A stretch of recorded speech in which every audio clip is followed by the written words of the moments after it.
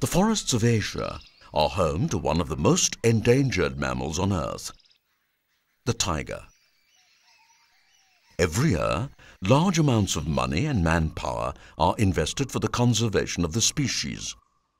But how can we tell if these investments are working? Only through monitoring if tiger populations are going up, going down, or holding steady. This training video will demonstrate modern, scientific methods for monitoring tigers and their prey.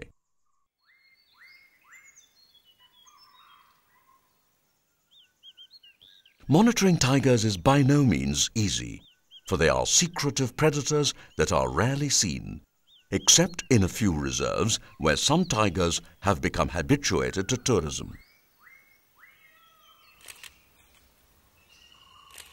A majority of tigers lead solitary, hidden lives in thick jungle and are often nocturnal in their habits. How then do we keep track of their numbers? Since tigers don't live in communities, we can't simply go from cave to cave and conduct a census. Fortunately, there are other ways, and biologists like Dr. Ullas Karant of the Wildlife Conservation Society have developed reliable, scientific methods for estimating tiger numbers. If these methods are followed meticulously, it is possible to keep track of tiger populations. However, even the best methods should not be practiced blindly.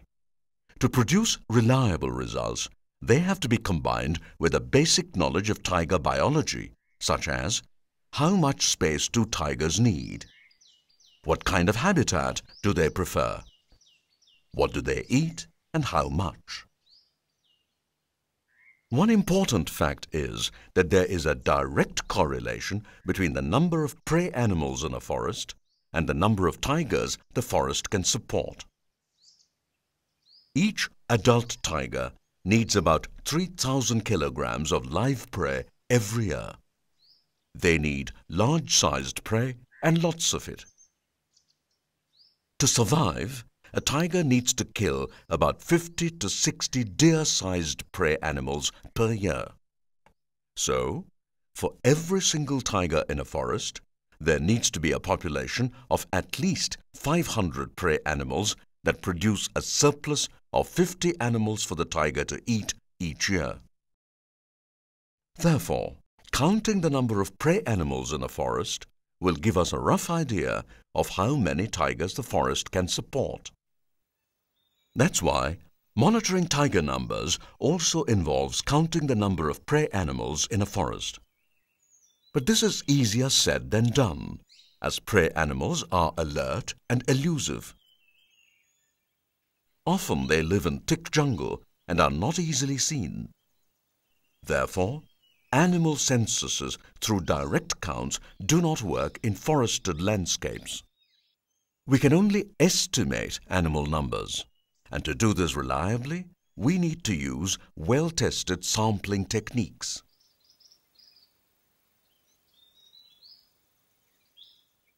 Here is how the sampling method works for estimating prey animals in a forest. If we take a sample area of forest and thoroughly count the number of prey animals in it, we can extrapolate this information to estimate the number of prey animals in the entire forest. However, this is complicated by the fact that forests often have different types of habitats with differing concentrations of herbivores. For instance, one part of a forest may have a high density of prey animals, and another part could have a low density of prey animals.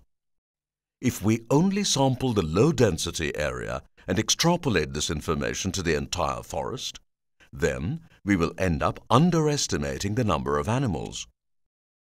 On the other hand, if we sample only the high density area and extrapolate that information to the entire forest, we will end up with an overestimate. So, to get a reliable overall estimate, it is necessary to sample from all the representative habitats. There is one more factor to keep in mind. Even within the area that we sample, it is impossible to count all the animals that are present, because in a forest, some of the animals are seen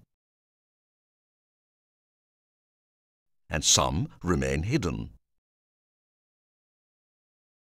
So only a certain proportion of the total number of animals present can be detected by us, while others go unseen. This is why we need to use sampling techniques. The scientific technique described in the next chapter is one of the reliable methods for sampling prey species.